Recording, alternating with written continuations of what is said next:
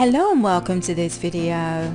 Kate Middleton and Prince William took Prince George, Princess Charlotte and Prince Louis on a very expensive holiday to Mustique last month, and it sounds like the royal kids had a great time. Prince George has been making the most of his school summer holiday by enjoying lots of fun in the sun with his mum, dad, brother and sister.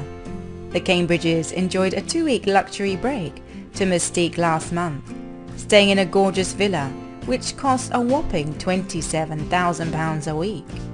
Villa Antilles boasts an infinity pool with jacuzzi, an open dining pavilion, room with drinks bar and a study room with gorgeous views of Bequia and St Vincent.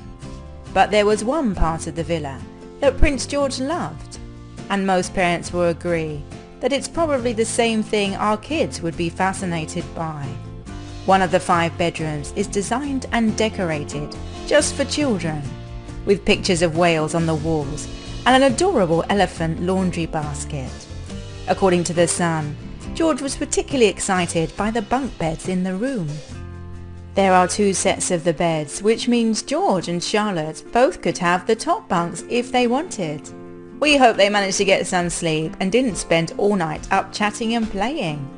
A royal expert told The Sun they are going to Mustique again. It is incredibly private and incredibly discreet, but not remote. They know and trust the staff who work there, and they are creatures of habit. Kate used to go there. The Middletons used to go there. The family love it. The villa has a live-in chef who whips up a number of incredible dishes to meet each individual guest's taste. And there's also a housekeeper and butler. It was built in 2016 and is owned by Williams property developer pal Andrew Dunn. An online advert states, an exceptional new contemporary colonial-style villa set in the Endeavour Hills with a captivating outlook to Bequia and St Vincent beyond. Thank you for watching this video. For latest in celebrity news, please subscribe to my channel.